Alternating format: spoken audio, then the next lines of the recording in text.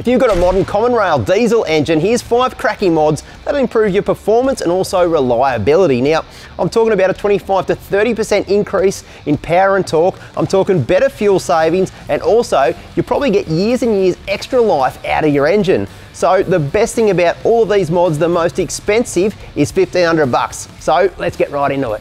If you've never seen exactly how much soot can build up in a relatively new vehicle, you'd be absolutely shocked. Well, the concerning thing is we had a customer not too long ago, had a 200 series cruiser. It was about 3 years old with just under 30,000 Ks on it. And honestly, the customer thought it had over 100,000 by looking at the pictures we'd shown him. Yeah, it was just caked, was it? It was just like absolutely sticky tar-like matter that was just absolutely caked through the top of the intake manifold. The first mod I want to mention is probably more of a maintenance mod than anything else. I'm talking about an intake clean. Now, my 79 series, when I first got it, you know, brand new vehicle, after I'd done about 50,000 Ks in it, I was shocked about how much soot had been built up in that intake before we ripped it apart and cleaned it out, mate. This is something you see quite regularly, right? Yeah, look, people think, you know, maybe it's only got 20, 30,000 Ks on a 1VD motor. At 25, we're starting to see them start sooting up. But, you know, I can tell you on a common rail diesel, the EGRs are pretty active. They're putting those exhaust gases in. We've got crankcase coming up from the oil vapors, and those two combined create that sticky soot matter all through your manifold and your upper valve train, and that's what takes away power, takes away the performance of your vehicle.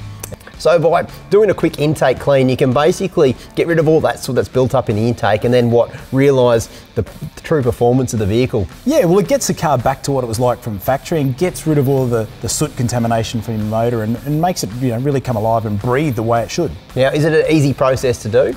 Yeah, look, obviously with all the cars we have in here, we do an on-car chemical soot clean as well as obviously inspecting inside the manifold to make sure it's all in good order before and after we do the work. And I'll tell you now, it certainly is something before we dyno the cars and tune them.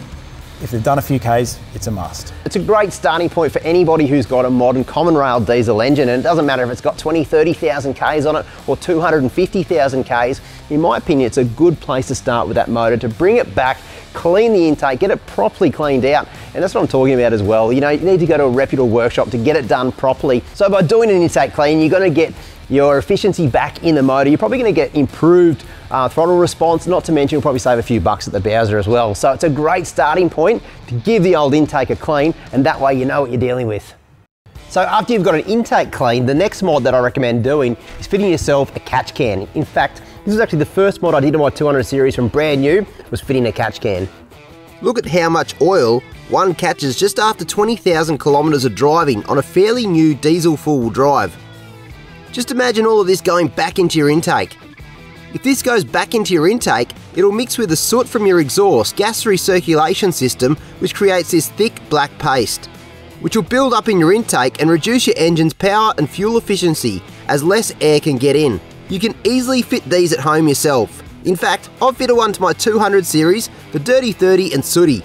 You only need to mount the catch can and install 2 hoses, one from the crankcase in your engine, then one from the catch can to your engine's intake, like this. It's that easy.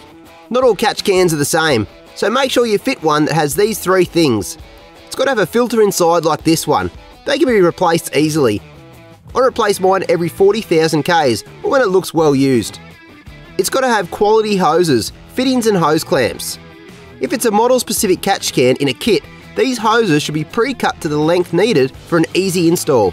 And finally, a custom-made bracket for your four-wheel drive that uses existing mounting points in your engine bay to make the install easier. And number 3 is a custom dyno tune. Now, bang for buck, I reckon there's no better performance upgrade you can do for your vehicle. So, why would you want to tune in the first place? If you tow a boat or camper trailer, having more power and torque will help you when you're off-road. For overtaking or long drives, as you're not working the engine as hard when towing. Plus, when you're overtaking, having a bit more torque down low to perform the manoeuvre quickly and efficiently is far safer than trying to overtake a big truck in an underpowered vehicle. Off-road, if you're carrying more weight, having more power on tap means you have the ability to keep momentum up. Adding accessories to your vehicle, like bigger tyres, a dual battery system, drawers, and a fridge will add a fair bit of weight to your vehicle and can make it sluggish. A good reliable tune will help you get your engine running better and make your vehicle much more drivable on and off the road. You're not working the engine too hard. Because the tune will bring torque and power in the optimum rev range to suit your application, it means you don't need to flog your vehicle everywhere just to get it moving. For those worried about reliability after a tune, it won't affect your engine's reliability so long as the tune is done within the safe limits. A good tuner will work hard to keep your vehicle's air-fuel ratios and power output well within the design limits of your engine and supporting modifications. Make sure you go to a tuner that has a dyno, does pre-tune inspections to pick up any mechanical issues and ask you the right questions about your four-wheel drive. For example, do you tow, how many Ks has it done, and the like. A good tuner uses all this information to tune it extremely safely so you won't have any issues. Mate, the next mod that I want to talk about is not necessarily a common rail mod, but more of an auto mod. And the fact is that most diesels these days are coming out with autos behind them. I'm talking about lock-up kits, mate. Can you explain how they work? The lock-up kit locks the torque converter up and gets a better drive for the vehicle and stops it from hunting between like 5th and 6th gear on the highway. The other big benefits as well, you see the reduction in transmission temperature. So if you're towing, you want to obviously minimise that temperature in the transmission. And the other big benefit of having a transmission tune, which also changes the shift points, which we spoke about in the 5th and 6th gear, but you see a better saving in the Bowser as well with the diesel. So it drives better saving in fuel. Now the number one thing, of course, that kills an auto is heat. You get too much heat in them, the lock-up kit's going to reduce that heat. Now if you're into towing, it's probably a must-have accessory. So with the torque converter being locked up, you're not getting as well the hunting between the 5th and 6th gears. That's what takes that temperature out of the transmission. Not spinning, not creating heat, therefore your auto is going to thank you for it miles down the track. It will.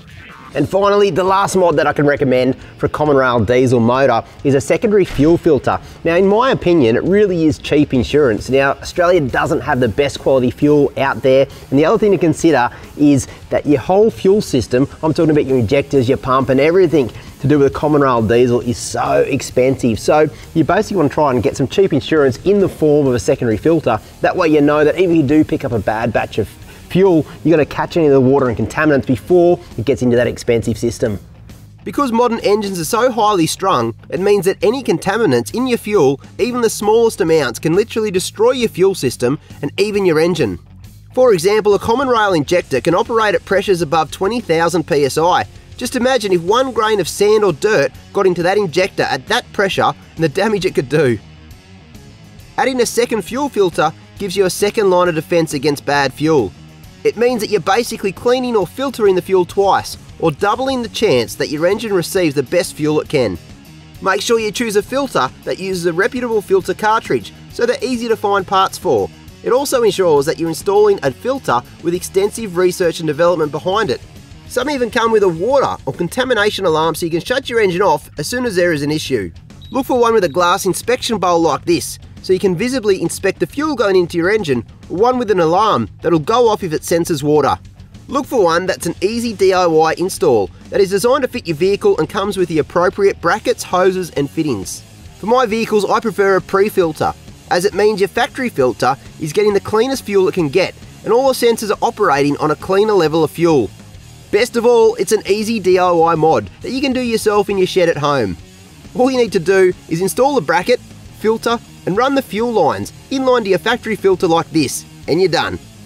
If your filter has an alarm system like this one, make sure you install it within eyesight of the driver so you can quickly react if any bad fuel makes its way into the filter.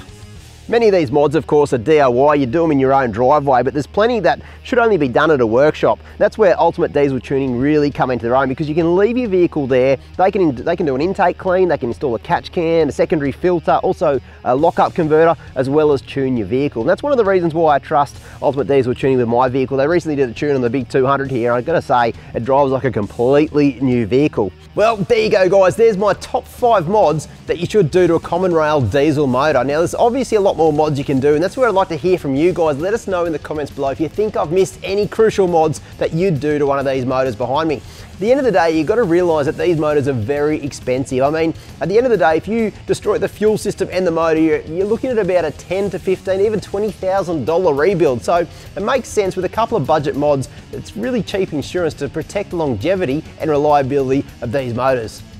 But anyway, that's enough from me. I hope you like and subscribe to the 4Wheel Drive 24/7 channel, and I'll see you around next time.